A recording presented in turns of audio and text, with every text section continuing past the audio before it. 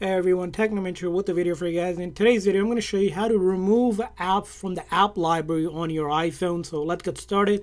So on the very last page on your home screen is the app library that will list all of the apps installed on your iPhone. Now, in order to remove it from the app library, first thing we need to check is that there is no restriction from us deleting the app. So we need to go into our setting on our iPhone, and then we're going to check if we have screen time turned on. And you may not have this turned on, but if you do, it's going to show something like this. Now, if it's saying to set up screen time, you can skip forward.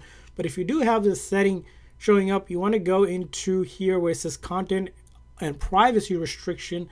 And we want to check under iTunes and app purchases that deleting apps, right, is allowed. Now, if it says not allowed or don't allowed, we need to change it, and sometimes it might ask you for a password to access this, so make sure we select it to allow us to delete or remove apps.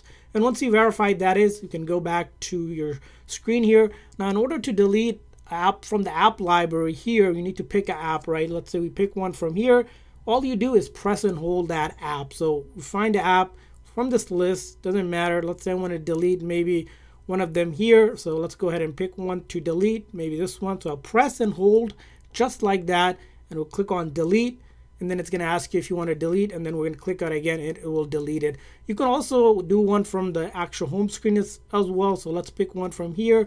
Maybe we want to delete this one, so you press and hold. The key here is not to just click on it, it's to press and hold, or else it'll open the app. Same thing, remove app, and then delete app, delete, and it will be gone from your home screen as well as the app library, just like that. So that's how you remove an app from the app library on your iPhone.